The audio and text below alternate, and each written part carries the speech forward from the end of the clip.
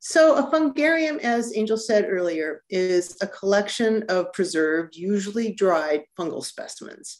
It's the equivalent of a herbarium for plants. You may have heard that term. And many herbaria actually contain fungi.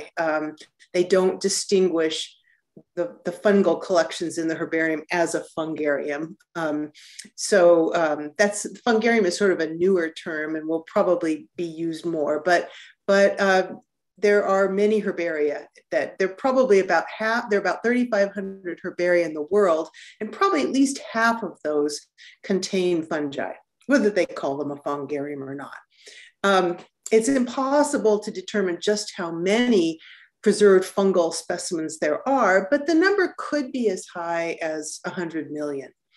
The Q fungarium shown here has about 1 million specimens, and it's the largest in the world. The National Fungus Collection, which is maintained by the USDA in Beltsville, Maryland, is the largest in the US. I think it has somewhere between, I don't know, so maybe close to 1 million.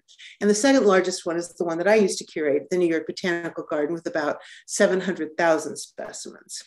So let's see, could we go on to the next slide?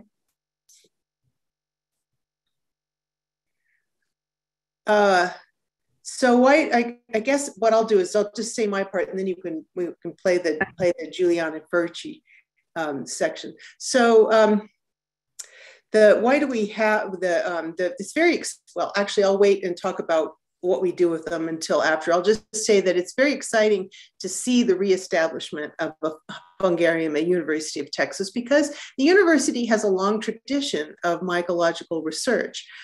Texas has a diverse and interesting mycota, as you know, and by documenting it through specimens and the data you'll be putting online about the collection, you're not only putting an evidence-based foundation to your own work, but you're contributing to data that can be used by scientists all over the world. Herbaria, fungaria have long been an example of open science, even before we really used that term. They're the evidence for scientific discovery and analysis in the form of actual preserved specimens, and they're made freely available for anyone else to examine to either confirm or challenge the discoveries that were made from them. So let's go ahead and do Giuliana's message. Congratulations to the University of Texas on this kickoff of the new Fungarium. Fungaria are very important to house the fungal patrimony of a given place. We use Fungaria to compare what we find to what has already been found. We use Fungaria to further research species that we don't know so much about. Fungaria are spaces for everybody to contribute with what you find in your unique encounters with mushrooms and with fungi. We mustn't forget that every fungus is magical. Every mushroom is magic. The encounter is a magical coincidence in time and space between us humans and organisms of kingdom fungi that sometimes are only visible for just one day. I invite us all to help build this incredible reservoir of fungal species together with the University of Texas. Congratulations and have a wonderful kickoff. Wow, she really says that well.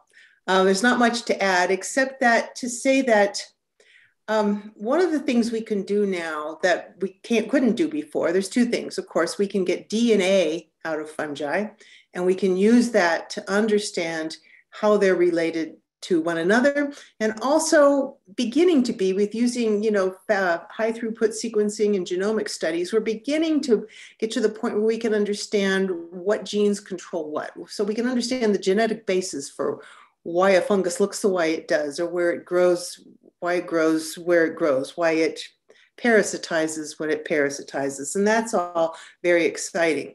Also, the fact that we've digitized now most of the fungal collections in this country means that we can look at these data in the aggregate and we can study trends. We can begin to assess how fungal diversity has changed over time, how it's changed in a given place, how the relationships of fungi may have changed over time, or how they may have changed who they're interacting with in terms of their mycorrhizal partners, their host predator associations. So each individual specimen is a treasure and a source of amazing information, but also when we consider them all together, we can get a big picture and understand global change in fungi.